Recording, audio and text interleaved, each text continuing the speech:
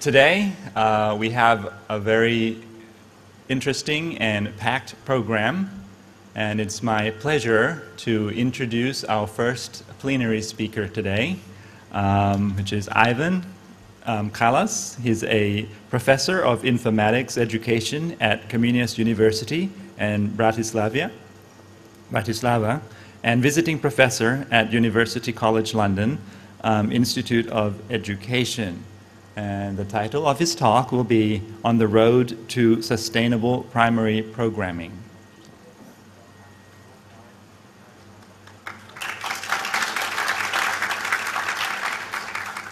Good morning, thank you very much. First of all, I want to say how I'm honored and really excited about being here and having this chance to share with you some of my thoughts and experience of both of my group in Bratislava, Slovakia, and now our team from London Knowledge Lab.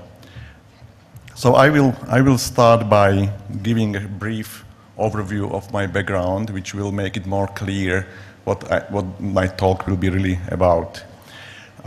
So first of all, some of you may probably remember I was involved in development of two big logo projects, logo versions, Comenius logo in the 90s, and then around 2000 we published quite powerful, successful Imagine logo, which has been used for many, many years in many schools and countries. Other important thing is that in Slovakia we managed to introduce mandatory subject. We don't call it computer science, we don't call it computing, we call it informatics. And we managed to introduce this in 1985, which is quite some time ago, as a mandatory subject for every student at secondary level, at what we could, probably I should say, upper secondary level. And then in 2005, we managed to spread this towards lower grades, to lower secondary or middle school, let's say, and in 2008 to primary school.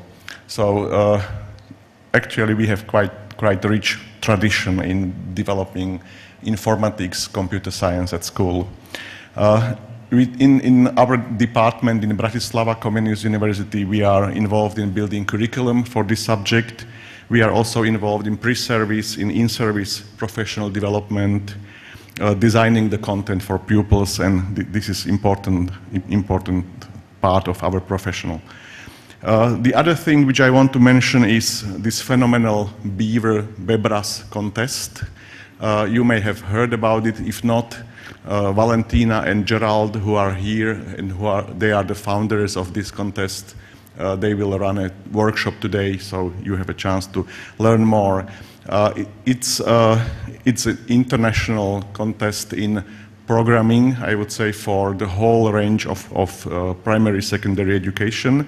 And why I'm mentioning it here is that in our department in Bratislava, we are involved in running this contest in Slovakia. It's very popular there, with almost 1/2 of schools being involved in that.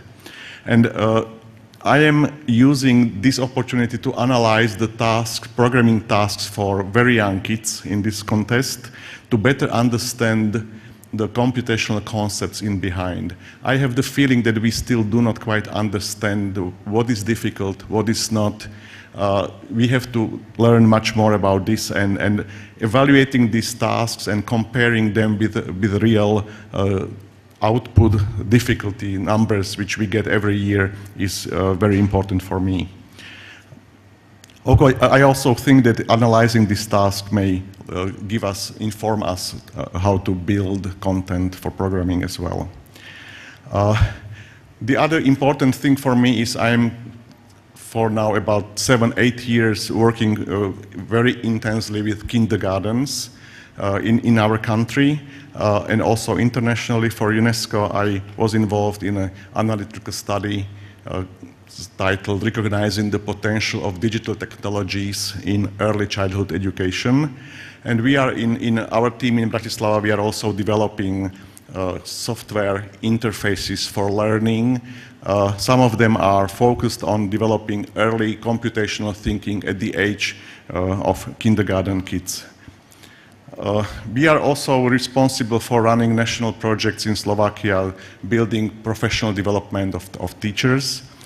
So we manage, for example, to run this development program for around 2,000 kindergarten teachers and 700 primary teachers.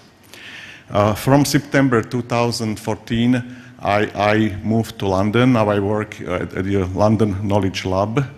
And in the map, you see that what's the geography of these two affiliations. I work in Scratch Math project, which will be introduced this afternoon by one of our colleagues, Laura. Almost the whole team is here, so I'm very proud to introduce Celia, Richard, Laura, Dave, and some others, members of the team are not here. And I will also mention a little much more about the project later.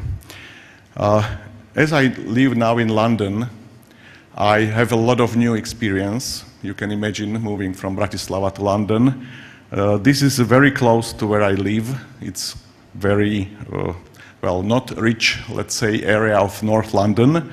And there on the pavements, you can really find whatever, not only foxes every day, but for example, books. And as I'm quite old-fashioned in this, I just cannot pass the books lying on the floor, so I examine them. Oops, sorry. And there were different books, but one of them was really surprising, The Lost Logo. And I thought, hey, moment, is this a message to me? Or what does this mean? And I started feeling guilty, which is quite easy for me, asking myself, like, oh, maybe, you know, I'm a logo person with deep logo tradition, well, involved in development and everything, and now I'm working for Scratch Math project. Actually, I must say that it's nothing like escaping from logo anywhere. Well, actually, I moved in both directions, going to working with younger kids, let's say using B-bots, using Scratch and other stuff for older kids. Actually, I must say that it's quite the opposite. I think this is a very exciting journey, and this is a very important step for me to have this incredible opportunity to work for 2 years in the project. By the way, it's nothing like escaping from Logo, because Scratch is the latest version of Logo, and we are very happy in our team, based on our Logo tradition. We think that some excellent Logo roots should be rediscovered in using Scratch at school. Also, I must say that my bosses, Celia and Richard, they created incredible conditions for me. So I am living like a hermit in London. I escaped from most of my professional life back in Slovakia, and I have this fantastic opportunity. I must say I have never had that much time to develop any particular content as I have now, so it is amazing. So clarifying some words. What do I mean when I say educational programming? We all know what professional programming is. More and more people are, we can say they are end-user programmers, using programming as a tool for their own needs. For example, building quite sophisticated models in Excel, and a lot of, I would say, serious, difficult programming, but not professional programming. And if we move from there to education, I think we can easily say end-user programming in the context of learning, we can call educational programming. Alan Blackwell gives us a kind of like definition, saying that programming is when instead of direct manipulating observable objects, observable things, we specify their behavior to occur at some future time. We are planning their future behavior. And this behavior, this plan, probably will be repeated many times, will be run many times, maybe it will be modified, edited, changed, and this external representation of the future behavior is the object to think with in computing, in computer science. Alan Blackwell also says it is hard because of loss of the benefits of direct manipulation, because we are using special notation to represent these behaviors, programming language, usually formal programming language with exact semantics syntax, and use of abstraction as a tool to handle complexity. It's becoming very popular in several countries again, we are very happy to say so, recognized as a core of computational thinking, which is excellent, and we are very happy about this. It's getting strong support of politicians, which might be dangerous because these things change, but we are happy it's true, and we are also, programming is getting massive interest of public, so this is incredible period. Also, we have new technologies, new affordances, new appealing interfaces for learning, physical, virtual. So situation is very, very productive for building programming as a serious subject at school. Also, we now know much more about potential support of other learning objectives through programming. For example, in our project, we are exploring how programming may help developing mathematical thinking from very early age. Finally, I want to clarify what I mean by primary. In English educational system, primary is 6 years, age roughly 5 to 11, let's say. Key stage 1, key stage 2. I want to compare it with my situation, and you probably in other countries have something, well, some similar. We have primary starting 1 year later than in English system and finishing 1 year earlier, so it fits somehow into this interval. Also, I want to show here that in the UK, computing as a new subject transformed from old ICT with completely new learning objectives was introduced from the day when I arrived to London, but it's a coincidence, of course. What we are developing in Scratch Math project is computing content for years 5 and 6. So I just want to clarify this structural thing. And finally, I want to say that Beaver, the contest which I mentioned before, has a lot of categories. The youngest category for the youngest kids fits as well to primary, and partly, let's say, Benjamin category as well. Official definition of primary, I'm not going to proper definition, says it's something kind of like formalized education starting at the age between 5 and 7, usually lasting for 4 to 6 years, and teachers are most often generalists teaching all subjects, which is not true in all countries, as I recently found out, but it's true for most of the countries. And then the question is, how to build this primary programming in this incredible situation, which is really promising, how to build it in a way it will stay. Because we, some of you and some of us, remember waves of interest in programming, and sometimes they disappear. And I think this is a chance now that we really start building subject with very strong fundamentals and sustainable, let's say, well, my ambition is to compare it in future to mathematics, let's say. Okay, so as I was involved in developing content for different ages, I somehow have I feel the need to better understand what it should be for primary. So I was thinking about my experience from kindergartens, experience from working with 6, 7 years old in our country, and then now I am working more for the upper end of primary education, and I have the feeling that I need to think about what was wrong in past, what happened that we should now avoid. So I'm trying to clarify something like 5 important principles for designing and implementing sustainable programming at primary level.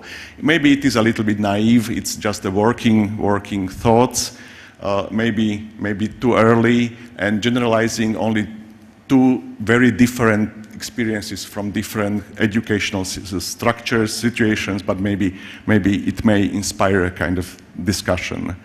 So I am just thinking what are the factors that we must very carefully take into consideration when implementing this primary programming. And of course, it's quite tempting to go into this didactic triangle, thinking about pupils, teachers, and content. Although I was not very happy, I must say, in this case, because I think it's very important to focus in more detail on content. And I would here say that this node should be divided into three other things: computing, computational tool, and content-specific pedagogy for primary programming. Actually, I don't like this structure. It looks a little bit like Freemasonic secret thing, so I'm not going to use it. But in general, I am going to think about pupils, teachers, computing, computational tool, and primary programming pedagogy. So first, which is incredibly important experience for me, for myself, I have completely new view on how we must respect primary pupils. Most of previous research efforts in programming in 80s, 90s happened out of school. I don't want to say all of them, but most of them. Or in somehow selective settings, for example, working with gifted kids, or somehow selective circumstances, what I mean here, for example, in 1995, we started experimental informatics programming course in Slovakia in one school. We developed the content, academicians. We were giving the content. So we learned a lot. It was excellent experience, but actually very small impact on everyday situation in everyday school.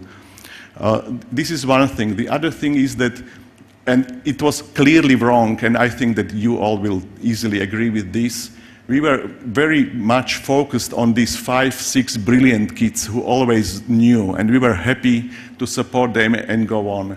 Now in our project and in our new situation, for me, it's completely new experience. We have to carefully think about every kid in the class, exactly like we do, for example, in mathematics. When we were developing Thomas the Clown, this programming environment for kindergartens, we started already applying different approach. This is the screen of this environment. At the top, you see symbolic representation of future trip of Thomas the Clown. Here you can see he's sitting at crocodile and he wants to get to elephant, and kids are programming, he's planning his trip there. And teachers in kindergartens in Slovakia are using this, they really like it. Although I must say, they have probably no idea that they are programming with kids. They are using these environments for talking about animals, to talking about fruits, because we have different versions, different worlds of this environment. When we were developing Thomas the Clown, we were working with kids aged 5 to 6, and all the time, from the very beginning, we were working with these kids. So it was development really happening in the middle of those for whom we were developing. Design-based research development with teachers and children. And we were also thinking about to learn for us how to develop. So it was more experience, not only creating Thomas the Clown, but learning how software for young kids, maybe not only young, should be developed. Now in our Scratch Math project, I would say for me it's an ultimate transition from isolated academic development. For the first time we are working with teachers from the very, very beginning. So I'm not really going to give you the main goals of Scratch Math on very briefly, because Laura will present this later in the afternoon. And actually, but I will use this project as a source of examples I want to show. So we started working with 4 design schools from the very beginning, running iterative design with them. Now we are working with more than 100 regular state schools, divided into 50 and 50. We have conducted 2 days professional development for teachers for the first 50, and the second 50 is delayed by 1 year so that we can compare. Well, actually not we, it will be independently tested at the end of year 6 and year 5 and year 6. before we started this development, of course, I wanted to know what's happening in Scratch world already. So I tried to collect every possible source using Scratch, and I analyzed these sources. Thank you. Actually, it was an experience. You probably know that when we are developing programming content, one of many possible criteria to look at the material is to find out in which way and when condition is introduced. Because this is a tricky thing and we are not quite sure how these things should happen. So one of the things which I do whenever I study such material, I have a detailed look how conditionals are introduced. And this is one example from one book where if construction and, well, with conditional is used for the first time. So this is the first script, first time the reader meets condition, and the reader before this situation already used when green flag clicked block and say. So what is new in this step is if forever mouse down, mouse X, Y, touching edge. This is one point, new blocks, but look at the concepts for a computational point of view. This is construction of using condition in conditional, going to using these reporter blocks, two of them in the parallel for the first time, having structure forever if, which we call whenever structure, if inside if with another block and followed by if. So these are incredibly complex concepts which are just thrown on the reader in one step. So I couldn't resist in this example, and I started playing a little bit in Scratch. Okay, so this is the script. I will maybe switch. Is it readable? I hope yes. Okay, so I'm going to decompose a little bit, and the first big thing here is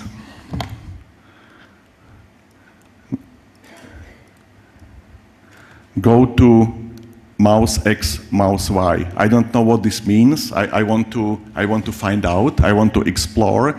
So I just start from bits. What is mouse X? I click it, 240. I move it somewhere else, 240. Why? What is this number? Of course, most of you know. But if I want to discover by myself what it is, I need some way from small bits towards to outside. So let's say I would use say to see. It is 240. It's very small for you. I will make it a little bigger. I want to explore what will happen when I move my mouse. So I move my mouse, and now I see that it reacts to my movements from left to right. So of course it is x coordinate. I may improve it by using, let's say, x. Okay, so I can study coordinates. If I like this, I may duplicate and change behavior here so that this shows y coordinate. I'm not going into that. It would take a long time. Okay, so I stop this, and instead of say, I am going to use goto with one of these reporters. So, okay, so now we see that the sprite forever follows my movement of the x coordinate. This is, let's say, fine, nice. So then I try to do the same for both. I can also expect, I would hope for kids experimenting with these, for example, replacing the coordinates.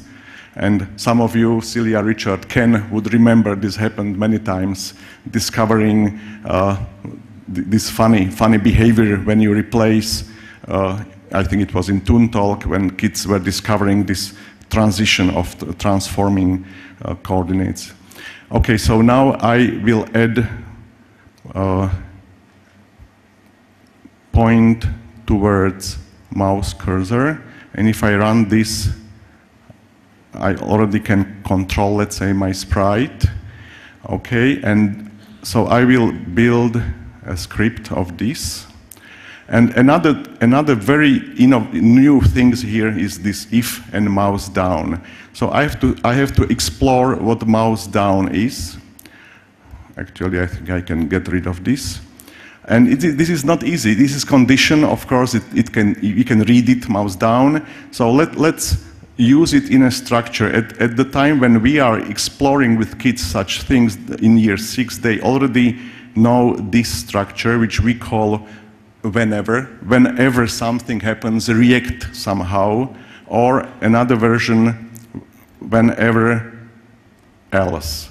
So whenever mouse is pressed down, I may, for example, turn pen down, otherwise turn pen up, and I turn this into another script. So I have 2 scripts now.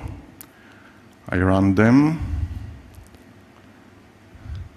Okay, and I will make it a little bit slower by replacing this goto by move small step.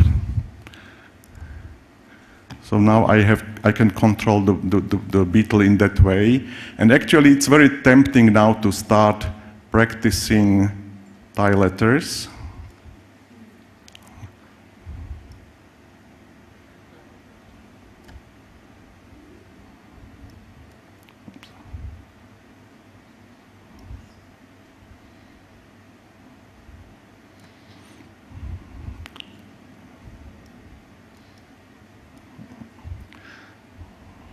I practice so much, and it's not perfect.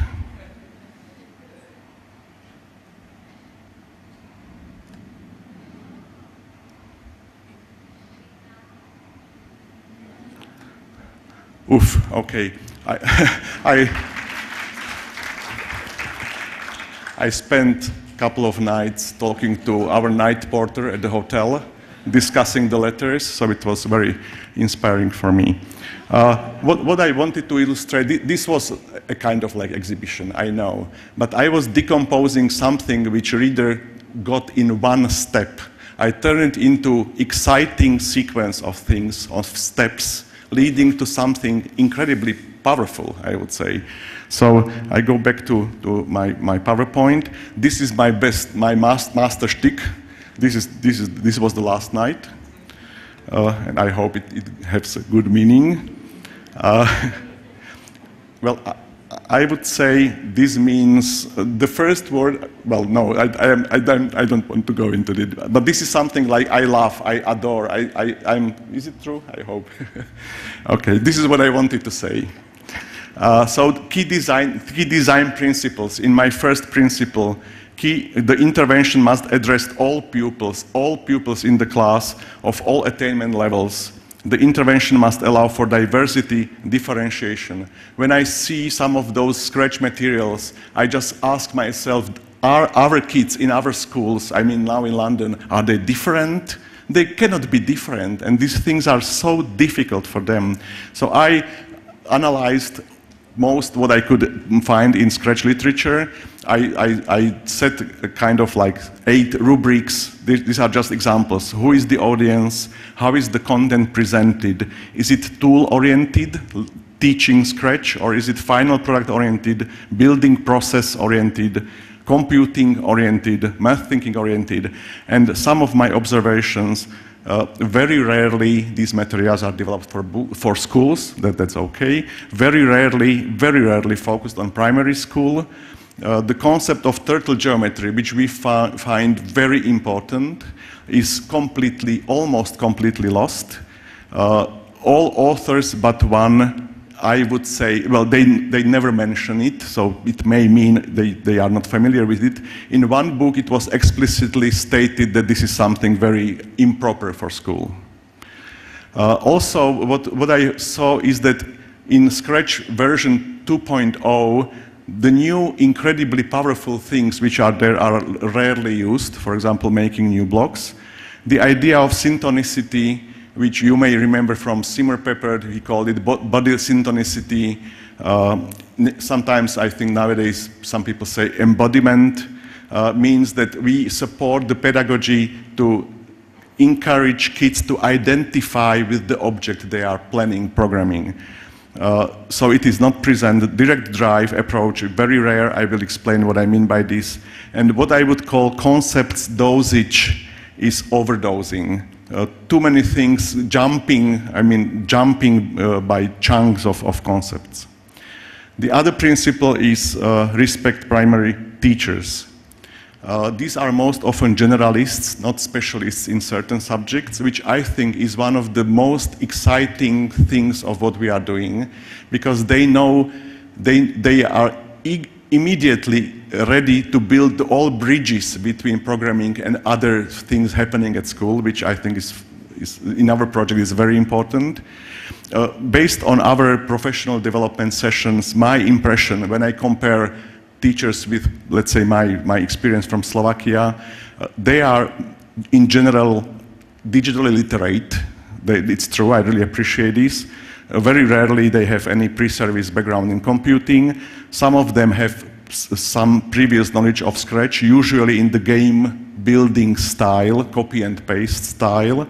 But they are, another point is they are masters in primary pedagogy. They are really excellent, they are deeply engaged, thoroughly considering potential benefits of any new content and method. For me, it's a big lesson, because I was naively somehow waiting for universities to produce new primary teachers who will come to schools and they will be able to program. I don't think this, well, I don't know. I am not waiting for this anymore. So we have to rely on professional development, in-service professional development, usually very short. So it is very important to develop this content directly with the teacher, not for them, to trial it, not trial it instead of them, but let them trial it and just observe and improve the content. So professional development must prove the intervention is relevant for them and appropriate. And here I want to quote, I think, excellent idea from Richard and Celia. We have to foster a sense of teacher ownership of an innovation. If we do not manage to do this, we will never get them feel they want to improve, they want to build their confidence and continue. Then I'm moving to the third of the original triangle, the third node, which I want to divide into three things. And again, Streets of London wanted to tell me something. Less is more. Actually, you know, it's tempting to say things like this, but I learned from the first example that Streets of London are trying sometimes to cheat me. Actually, I don't think this is cheap. This is cheap. It's not less is more. We have to look for what is proper, not what is less. So, but still, I was happy to see this garbage truck. So we have to think about which computational concepts and why, how they are implemented in tool, how to mediate them to pupils. And from the pupil's point of view, why do I need this particular concept? What I'm going to use it for? What I'm going to create with this? How does it fit into my computational thinking? So I think that it's important to distinguish content, to look inside it and see the structure of three things, and be very careful to keep a balance between these three items. Because if we divert towards tool, we have a word for this for a long time, technocentrism. I'm very afraid of diverting towards computing too much, because quite considerable part of literature of this modern computing movement has a connotation of, we hope you will become our computer science future students. And I don't care about this. I think that what we are building in our project, in our effort, is using computing to help kids learn a lot of different things, just to grow and develop. Also, if it diverts towards pedagogy too much, it may happen that the learning of programming is very shallow. So it is important to negotiate balance between computing, computational tool, and learning. So now I jump into first of them, respect computing. It is important to distinguish between computing and computational tool, and yet there is an incredibly strong dependency. When we choose a tool, it should influence what kind of concepts for computing we are going to build. Specific content should be built on developmentally appropriate concepts which are properly implemented, interpreted in the tool. I'm not going to say what is proper content. This is not the goal of my talk. I want to reflect on sustainable programming, primary programming design principles, not on specific content. So I am thinking, I already saw a lot of different approaches, let's say. What could happen in programming at primary level? And I am trying to clarify this unclear space of opportunities, to give it certain structure, which I call conceptual framework for primary programming. And it's a kind of like attempt to structure the space of opportunities. So I feel, and probably it's far from complete, but I am able to identify these three factors: actor, control, and interaction. First thing divides the whole space of opportunities in primary programming into controlling physical actor, controlling virtual actor. By control, I mean direct manipulation, which means I take the toy, I take the robot, I move it in my hand. Direct drive, I give a command, and it is immediately interpreted, and then I build future behavior. So if we overlay these two things, we are already getting 6 subspaces of this space. But still, I think it's quite important to distinguish between building opportunities when we are controlling one actor or multiple actors with interactions. So probably this division has no meaning in all of these subspaces. I would say no, but this is not so important now. So I think that, well, maybe some examples. Physical actor, virtual actor. Physical actor can be any wooden toy, or Bebot, or any other programmable toy which is used in many countries, in many kindergartens. Then Bebot may move on screen and become virtual. Thomas the Clown, another virtual actor. These are multiple actors from another of our interfaces for kindergarten kids developing mathematical thinking. Then when we say direct manipulation, direct drive, and programming, what do I mean? Teachers in kindergartens often encourage kids to solve problems by moving the toy, then by pressing the button. So moving the toy by your hand, it's direct manipulation. As soon as I start pressing the button in a situation, I am giving it a control in what we call direct drive mode. Then I can increase the distance between my button, my tool to control, and the effect. So for example, here the kids in Chile are using remote control to control the robotic tool. And this is excellent example because for me, I am very excited about this because there is no external representation of Bebot's program. So this is what one of the teachers came with, this idea of building programs, and just you can then keep the record, you can think with an object of future plan. Okay, so this was more programming physical tool. Also in Scratch, of course, we can, well, I will jump there once more.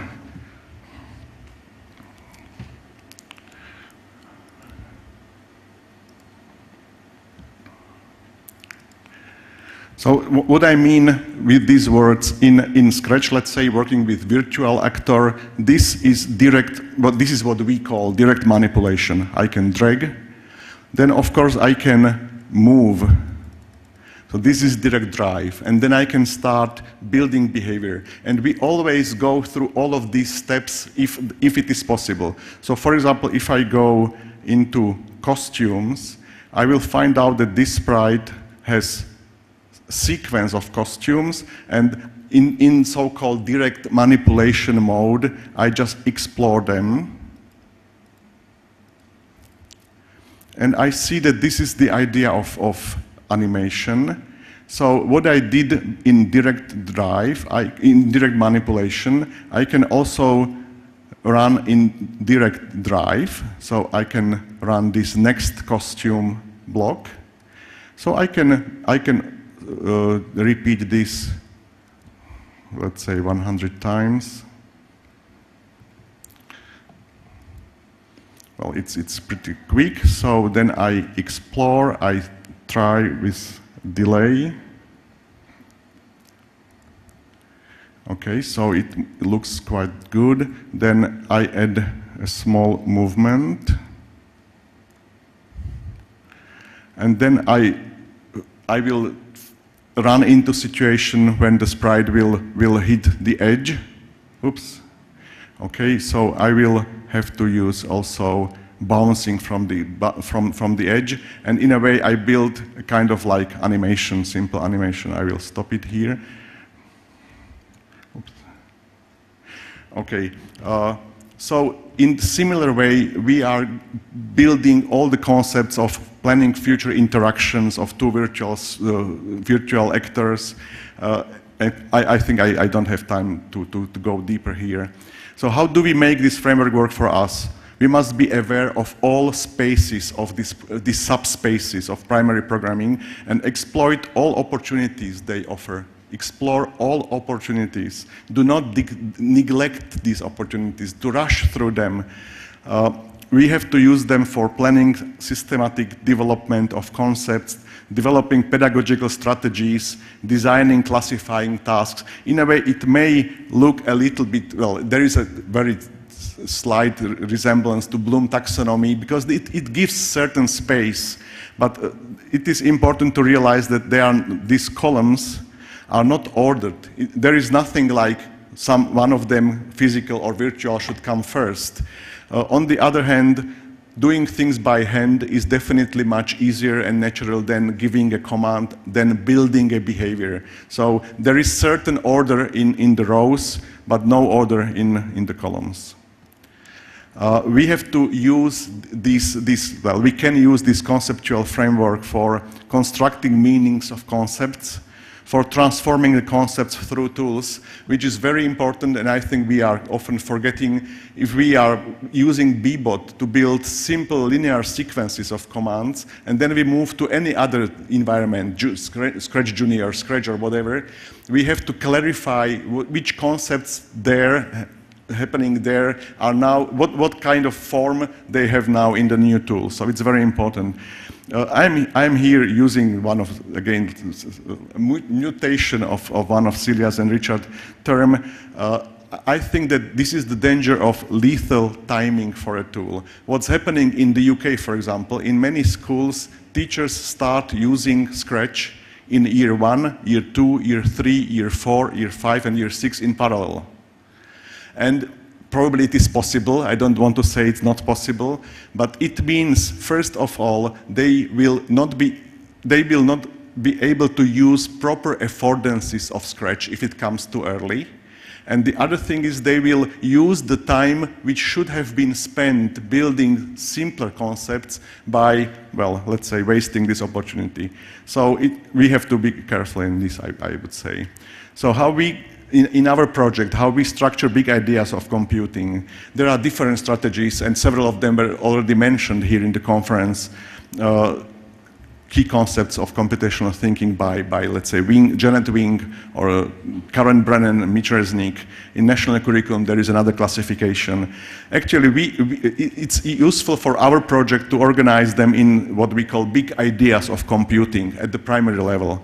And we use this system of for us internally, we use it to structure the content of professional development as well. Actors and their attributes, data, commands and expressions, programs, processes and corresponding practices like sequences, loops, conditions, conditionals, parallelism, randomness, events, communication, and what is incredibly important, abstraction, which means defining, increasing the level of the language we are using, which means building new blocks in the context of Scratch. Okay, so probably last time I jump into Scratch.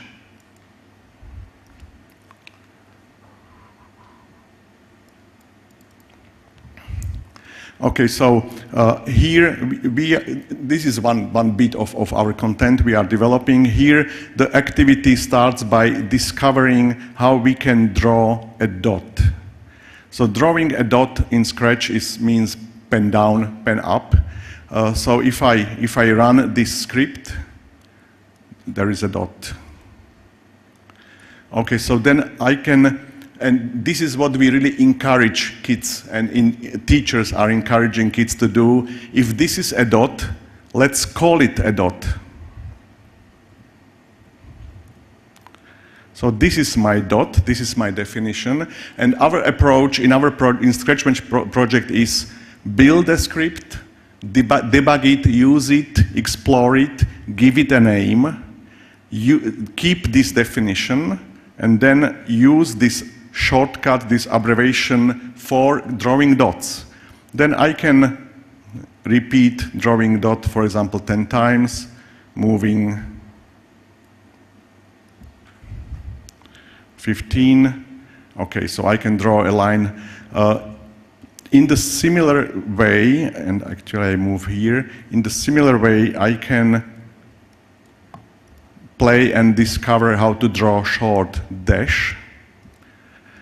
So I will, let's try if it works properly. Oops.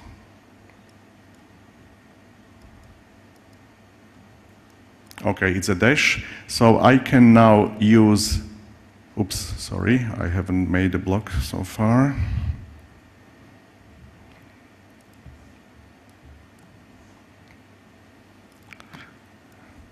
So I have these new blocks, dash and dot. And now I am going to build a line of dots, line of dashes. I can start experimenting with using turn inside this. So for example, I am going to turn 10 by 10, repeating 36. In our approach, we pay a lot of attention to building understanding between what we call repeat number and what's happening inside. So how much should the object, the beetle, turn so that it covers the whole turn? So we can draw a circle. Actually, when we were last week, I was visiting one of our schools, and there was incredible discussion. The teacher asked all kids to come and sit on the carpet, and they were discussing building these definitions. And one of the girls asked, what would happen if now, as I already defined these new blocks, I just delete it? And it was very nice discussion, thinking and discussing, well, what then this shortcut dash and dot would mean. And another discussion, which was very difficult, I must say, and teacher was not quite, the girl was not able to clearly formulate the answer. She had the feeling that if I run this script, then at least one of the dots must be drawn twice. And she was trying to argument, and the teacher was not quite able to solve this situation. So then they were asked to build similar script for, oops, similar script for using dash.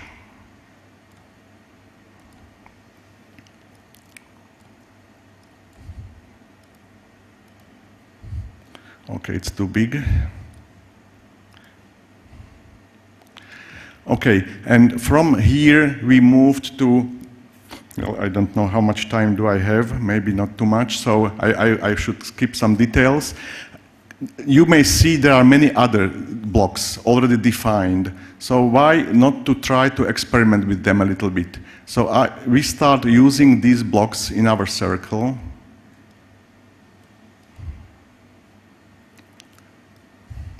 And actually, this gave incredibly nice discussion about how the order of blocks is important. So if I, for example, set a random color and then just change shades inside, I'm giving this circle of dots.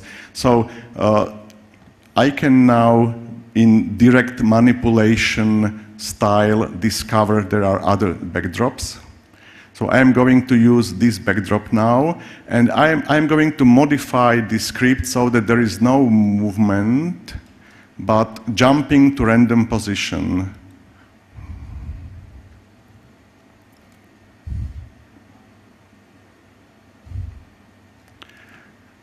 Okay, or oops. Or if I move this block inside, a lot of these colorful blotches, and then the activity is to try to turn this into a night sky of stars.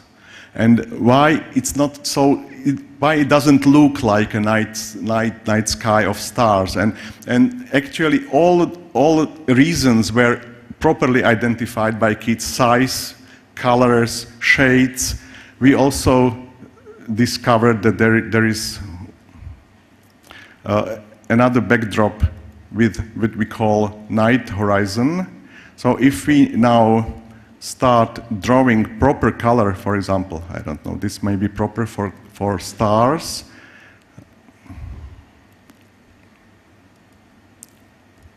So it's, let's say, it's getting better, but still the size is not good.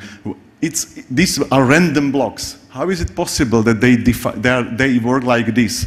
And kids, they know that as far as through the whole of our content, we are encouraging them to build definitions. So they know that blocks here in this group must be somewhere defined. The definitions are here.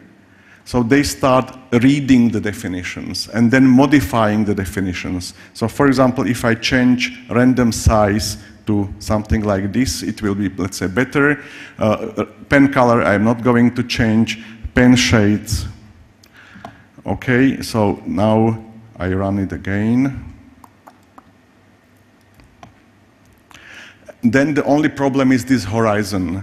And we have to play with coordinates to find out how the random positions are defined. So I have to find out what is this horizon value. I think it's something like -60.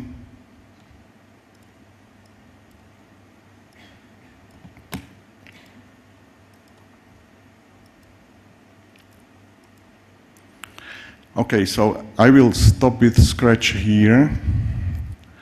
And maybe just I should quickly rush through some key design principles. We should experience, understand, and appreciate mechanisms for thinking about computational processes.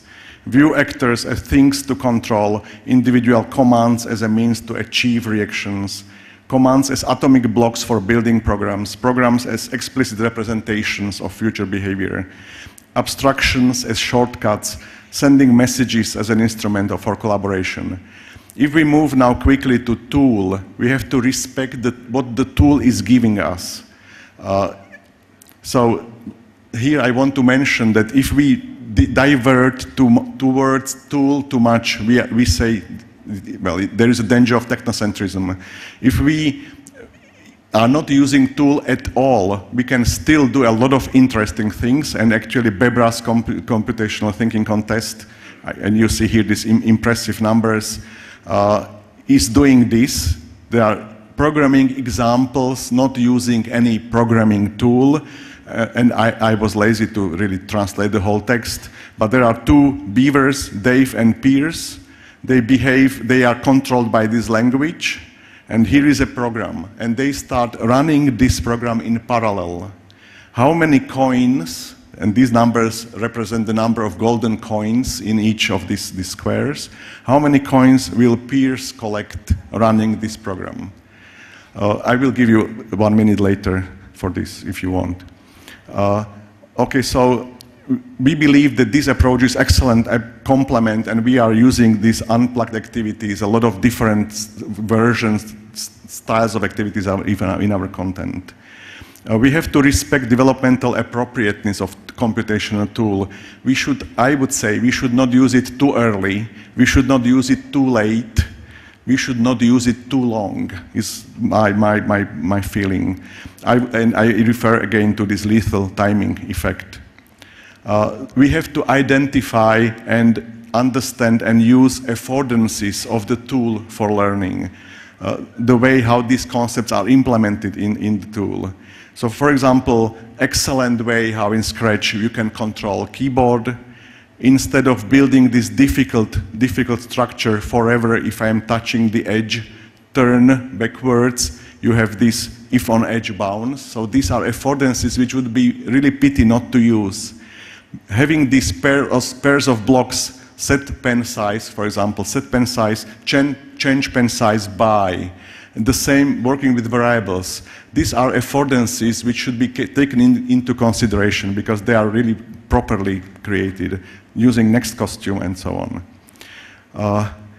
It is important to explore functionality of a block in a direct drive, give meaningful names, which again in Scratch is incredibly generous. You can give proper names, not just one word, to whatever you want so that it is readable. It's very important that the scripts we are building are elegant, are readable. In our Scratch Match projects, we are organizing from the tool point of view the concepts into objects, blocks, scripts, and project, how the project is executed, managed, and so on. Very briefly, I just will probably jump through this pedagogy content, node, because in our afternoon presentation of the project, we will mostly focus on this point. The only thing I wanted to say that we identified in our project as a very important principle, what we call 5 E's, teaching framework consisting of 5 constructs: explore, envisage, explain, exchange. The fifth one is a little bit tricky. It's bridge. Okay, I think I will rush through this. The last thing I want to show you, but not in Scratch, just using pictures. We have to create good contexts. Contexts that are supporting creativity of kids. And I have one nice example from our school, which I witnessed, I observed 2 weeks ago, when the teacher was building these circles of dots and dashes, and there were some excellent discussions about order of blocks.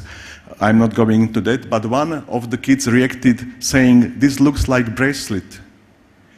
And the teacher said, yes, no, he didn't use this opportunity, but I had a discussion with him after that lesson, and it was very clear that I had the feeling that as soon as he increases his confidence in using the tool, he will use these suggestions from kids. So I played a little bit instead of him, and it is so natural to generalize this script, which has 4 blocks, into drawing bracelets.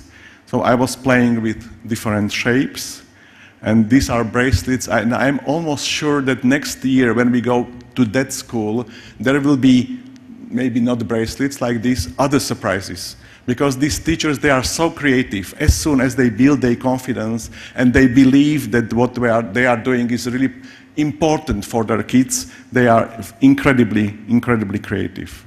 So, last slide. Summing up, programming is getting more attention once again, and we are very excited about this in very early stages, even in early childhood education, in my country, for example. And what is really interesting for us, how to contribute to its sustainability. I have the feeling that now in computing, in programming, we are somewhere as biology was before Carl von Linné. There was no system of plants and organisms. And 250 years ago, he introduced a system, and we could start it like categorizing things. We are not that far in computing, I'm afraid, so far.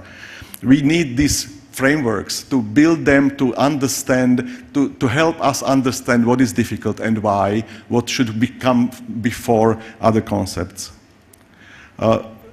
Identify aspects to be considered, which I'm also trying to do, maintain balance within the content between computing, computational tool, teaching strategies, identify and exploit design principles which work, and of course, run a lot of research on educational programming. We are just at the beginning.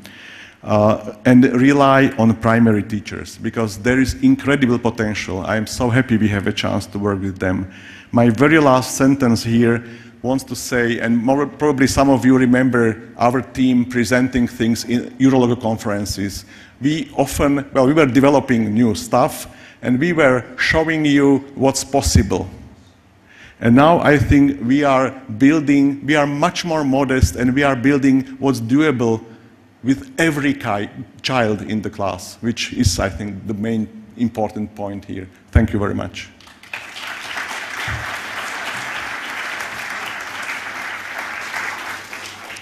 Thank you, Ivan. Do we have any questions? Yep. Gary? There was a reference, this is terrific, there was a reference to some measuring computational thinking, whether there was some gains. Is there an actual instrument that you're using for that? Is there an instrument that you're using to measure the progress in computational thinking? I don't think so. Well, I don't think we are that far now. We don't have an instrument to measure. Well, actually, we are starting building these progression frameworks. Is it? Well, I'm not quite sure if I really got it, Gary. Is it the thing which I? If I'm a government minister or someone demanding evidence. Mm-hmm. Is there some way that you're showing that this is benefiting children?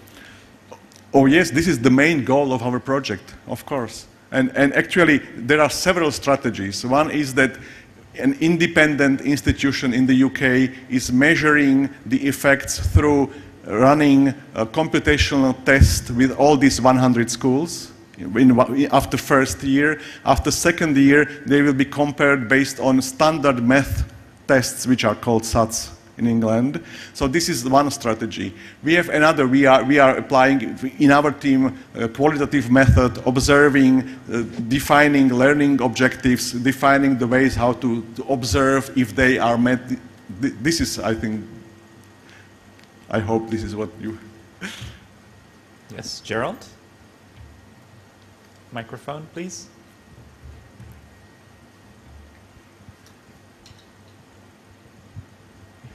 Ivan, you gained a lot of experience in primary schools, and I like this what you're doing, that it's not so complex. You have step by step doing the concepts. And what I'm wondering, if you want to spread it over all schools, to do it at a large scales in thousands of schools, how can we support the teachers and how we can educate the teachers? Yeah, very good question, thank you. Of course we want this to happen. This is why we are investing so much effort in this development. Now we are working with 100 schools. We are developing materials with teachers. We are running these short, I would say very short, 2 days PD sessions. And we are developing materials for teachers. And then it's on their own. So if the program, when our project is finished, everything will be open. And then, well, it depends on the strategy, but I hope that thousands of schools will apply this strategy and will start using it. It is prepared in such a way that if there is this, let's say, 2 days professional development, the teachers are able to start applying this in their schools. Actually, when I heard we had only 2 days, I was horrified. I thought, this is impossible. It is possible. It is possible. If the teachers are positive, if they want, you can. This is not professional development where you teach them Scratch or where you teach them programming. You just have to show them the potential. as soon as they adopt the belief that this is important for their kids, you are the winner then. And what happened very often in several places, teachers who were already using Scratch in this game-like style, they often said they have to first unlearn and then relearn, because very often this game building approach in narrow sense, because building games is amazing, important of course, often gives no opportunity for systematic learning. So we have to find a good balance between these. Another question? Ken in the back? Yeah, very, very nice talk. And the ideas you presented, the content, all of it, and the idea of moving it to teachers. But my question is, how much of what you've learned would apply where there's no teacher, where you've just got a nice interactive tutorial in which maybe a child at home or maybe in school where the teacher doesn't want to be involved? How much of what you're talking about could work as just a standalone interactive tutorial? I see. Ken, what we are developing is meant for schools. It's the whole pedagogy around it is working in large group, working in pairs. All the materials are developed for teachers. Of course, these materials contain working sheets for kids and a lot of materials to be given to kids, also some what we call starter projects which they use. So actually, we are not really building this material for the use you are asking for. What is happening, some of these kids in our schools are playing with Scratch at home, and then they come and report what they managed to continue at home. So, but it is all school-based. Ryan? So I'm curious about what you think developmentally appropriate concepts are. In the examples you showed us, there are conditionals. There are reporters like mouse X. No variables. Is that, I mean, do kids? No. Actually, we are using reporters as a way to introduce variables, and we are intensively working with variables in year 6. All of my examples were from year 5. Okay. And actually, I'm sorry, what's that in age? 9 to 11. So I see. Okay. But Brian, you know, it was my decision not to name the concepts which we consider to be appropriate, because I don't think there is such proper answer. For example, one teacher asked me if it is appropriate to introduce making new blocks with parameters. And I have no answer for this. In our approach, we don't do that because we decided to go in different, let's say, directions. Of course, it's incredibly powerful concept. It must come. But we thought maybe not in our content, in our interventions. It will come later, not in year 5, year 6. But I'm not saying this should not be there. We are not that far. One last question. Thanks very much for that. One of the things I was really struck by was this idea of sort of slowing down, taking time to really exploit and explore the different spaces of ways kids can play in here. And I'm wondering, there's a real tension there between giving kids an opportunity to explore and to play, and making sure they get coverage that we want. We got to make sure they get the variables, make sure they're naming things properly.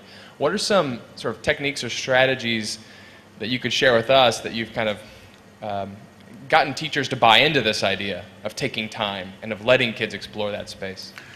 Yeah, this is a very good question. Actually, we will spend much more time answering your question in our smaller paper presentation.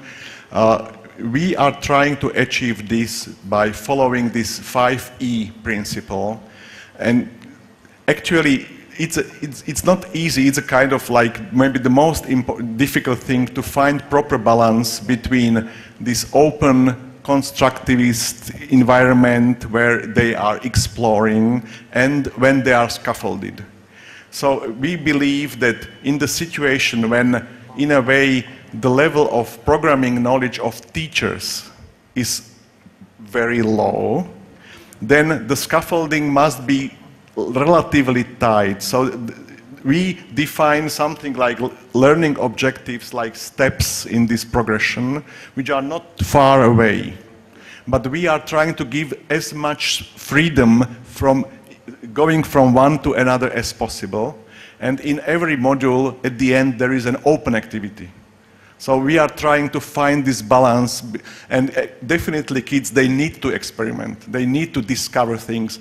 In every school, every time it happens that as soon as they start using repeat blocks, they try what will happen if you say repeat and then you press 9 and you keep, and it goes, you know, like 25 nines, what will happen? Well, and you just have to let them do these things, but you have to carefully scaffold and give them these structures step by step. Okay, well, thank you, Ivan. Next. Next, I'd like to invite Ajahn Yupin, the school's provost, to present Ivan with a small gift of appreciation.